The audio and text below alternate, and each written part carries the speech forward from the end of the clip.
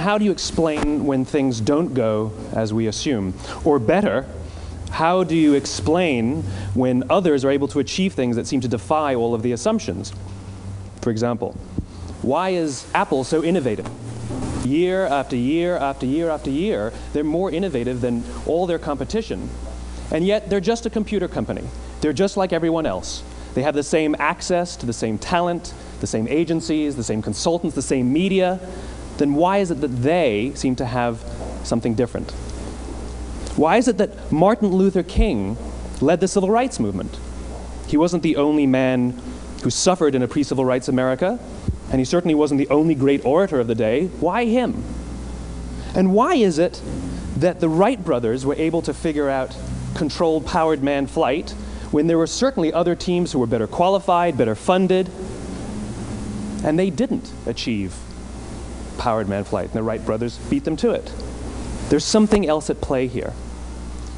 About 3.5 years ago, I made a discovery, and this discovery profoundly changed my view on how I thought the world worked, and it even profoundly changed the way in which I operate in it. As it turns out, there's a pattern. As it turns out, all the great and inspiring leaders and organizations in the world, whether it's Apple or Martin Luther King or the Wright brothers, they all think, act, and communicate the exact same way, and it's the complete opposite to everyone else. All I did was codify it. And it's probably the world's simplest idea. I call it the golden circle.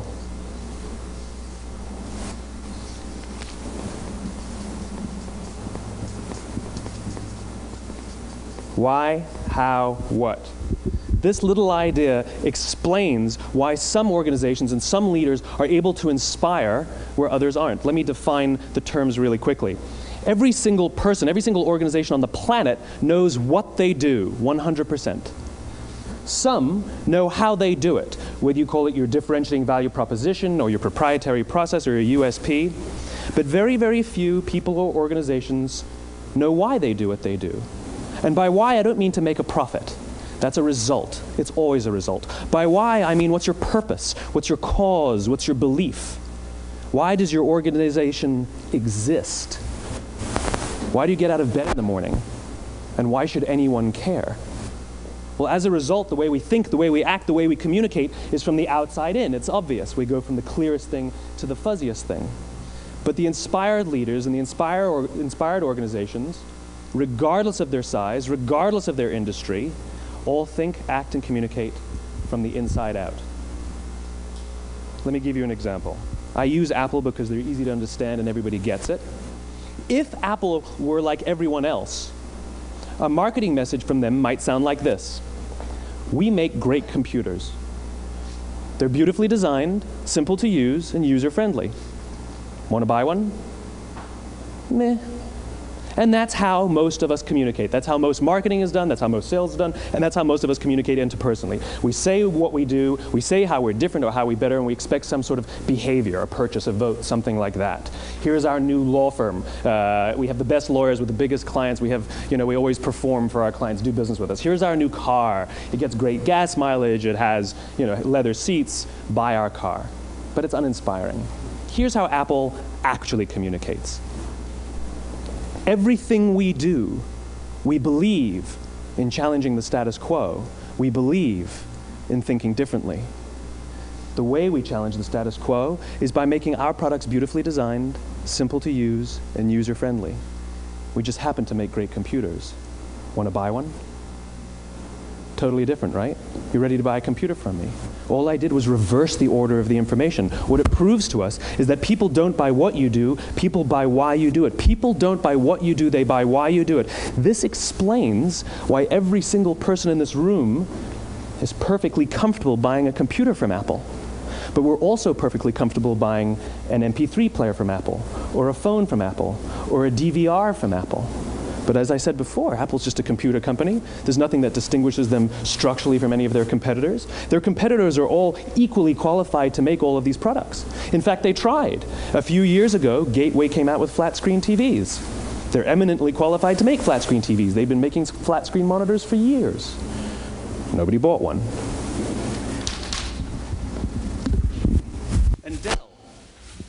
Dell came out with MP3 players and PDAs. And they make great quality products, and they can make perfectly well-designed products, and nobody bought one. In fact, talking about it now, we can't even imagine buying an MP3 player from Dell. Why would you buy an MP3 player from a computer company? But we do it every day. People don't buy what you do, they buy why you do it. The goal is not to do business with everybody who needs what you have. The goal is to do business with people who believe what you believe. Here's the best part. None of what I'm telling you is my opinion. It's all grounded in the tenets of biology, not psychology, biology.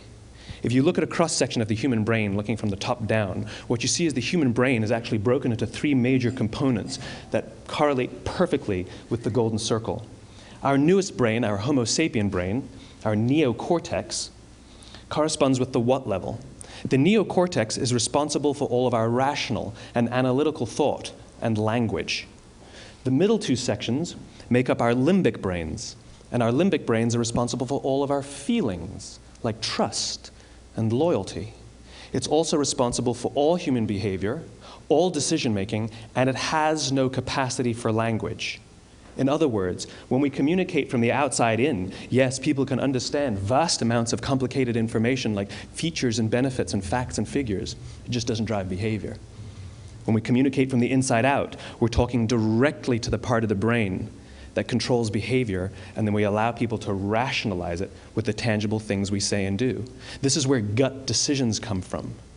You know, sometimes you can give somebody all the facts and your figures, and they say, I know what all the facts and details say, but it just doesn't feel right. Why would we use that verb? It doesn't feel right.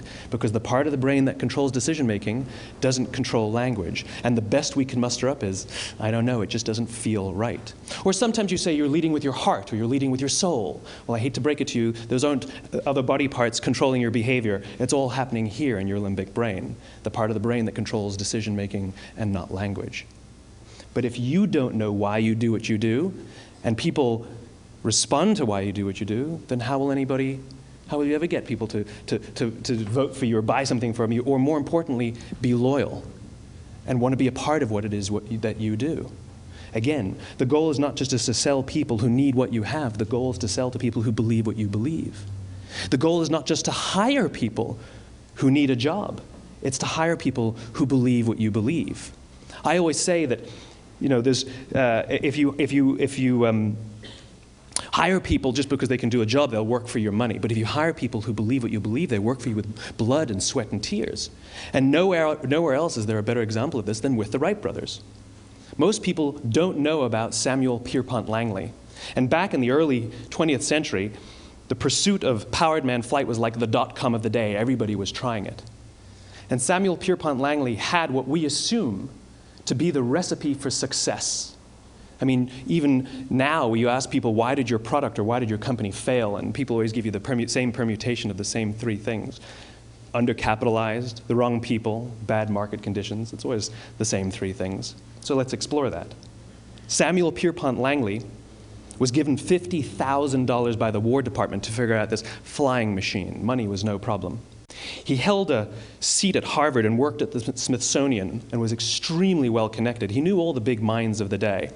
He hired the best minds money could find, and the market conditions were fantastic. The New York Times followed him around everywhere, and everyone was rooting for Langley. And how come we've never heard of Samuel Pierpont Langley? A few hundred miles away in Dayton, Ohio, Orville and Wilbur Wright. They had none of what we consider to be the recipe for success. They had no money. They paid for their dream with the proceeds from their bicycle shop. Not a single person on the Wright brothers' team had a college education, not even Orville or Wilbur.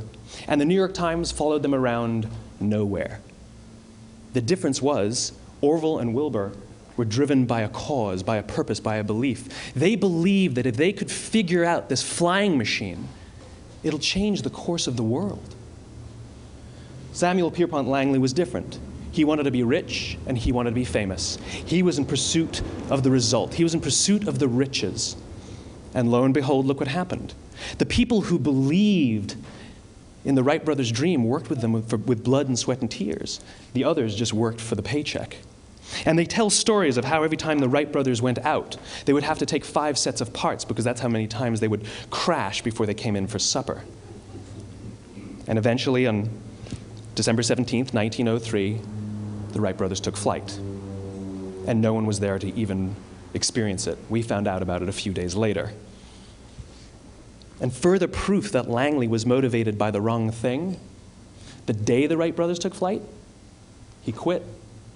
He could have said, "That's an amazing discovery, guys. Now we'll improve upon your technology." But he didn't.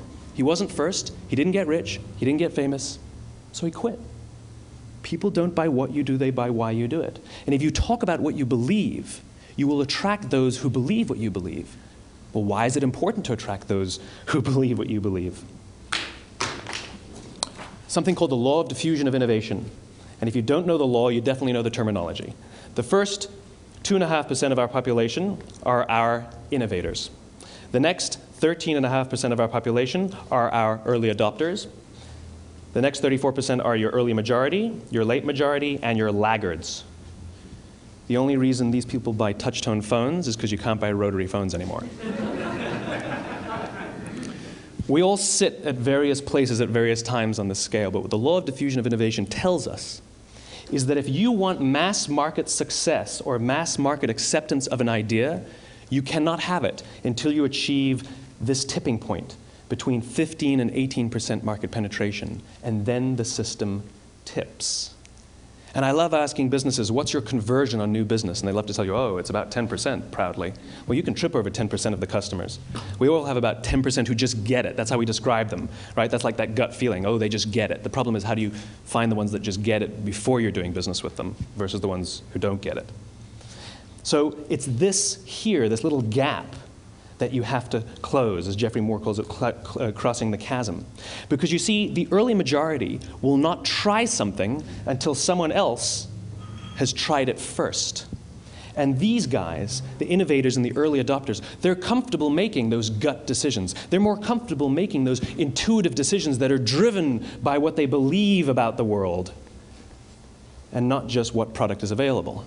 These are the people who stood online for 6 hours to buy an iPhone when they first came out, when you could have just walked into the store the next week and bought one off the shelf.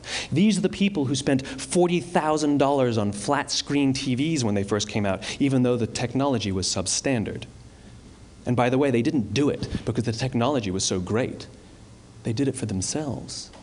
It's because they wanted to be first. People don't buy what you do, they buy why you do it. And what you do simply proves what you believe. In fact, people will do the things that prove what they believe. The reason that person bought the iPhone in the first 6 hours, or stood in line for 6 hours, was because of what they believed about the world and how they wanted everybody to see them. They were first. People don't buy what you do, they buy why you do it. So let me give you a famous example, a famous failure and a famous success of the law of diffusion of innovation. First, the famous failure. It's a commercial example. As we said before a second ago, the recipe for success is money and the right people and the right marketing conditions, right? You should have success then. Look at Tivo. From the time Tivo came out about 8 or 9 years ago to this current day, they are the single highest quality product on the market. Hands down, there is no dispute. They were extremely well funded. Market conditions were fantastic. I mean, we use Tivo as a verb. I Tivo stuff on my piece of junk Time Warner DVR all the time.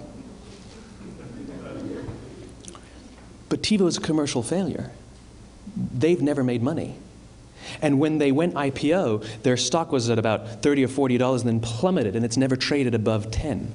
In fact, I don't think it's even traded above 6, except for a couple of little spikes. Because you see, when Tivo launched their product, they told us all what they had. They said, we have a product that pauses live TV, skips commercials, rewinds live TV, and memorizes your viewing habits without you even asking.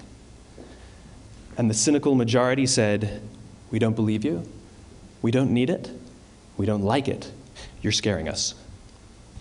What if they had said, if you're the kind of person who likes to have total control over every aspect of your life, boy, do we have a product for you.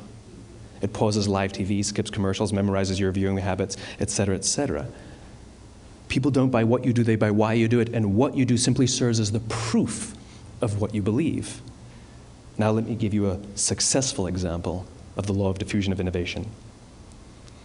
In the summer of 1963, 250,000 people showed up on the Mall in Washington to hear Dr. King speak.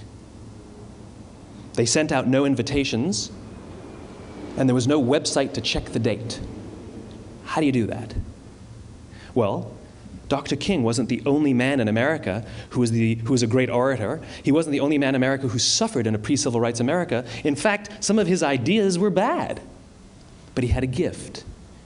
He didn't go around telling people what needed to change in America. He went around and told people what he believed. I believe, I believe, I believe, he told people. And people who believed what he believed took his cause and they made it their own, and they told people. And some of those people created structures to get the word out to even more people. And lo and behold, 250,000 people showed up on the right day, on the right time to hear him speak. How many of them showed up for him? 0. They showed up for themselves. It's what they believed about America that got them to travel on a bus for 8 hours to stand in the sun in Washington in the middle of August. It's what they believed, and it wasn't about black versus white. 25% of the audience was white. Dr. King believed that there are two types of laws in this world, those that are made by a higher authority and those that are made by man. And not until all the laws that are made by man are consistent with the laws that are made by the higher authority will we live in a just world. It just so happens that the civil rights movement was the perfect thing to help him bring his cause to life. We followed him not for him, but for ourselves. And by the way, he gave the I have a dream speech, not the I have a plan speech. Listen to politicians now with their comprehensive 12-point plans. They're not inspiring anybody. Because there are leaders and there are those who lead. Leaders hold a position of power or authority, but those who lead inspire us. Whether they're individuals or organizations, we follow those who lead not because we have to, but because we want to. We follow those who lead not for them, but for ourselves. And it's those who start with why that have the ability to inspire those around them or find others who inspire them. Thank you very much.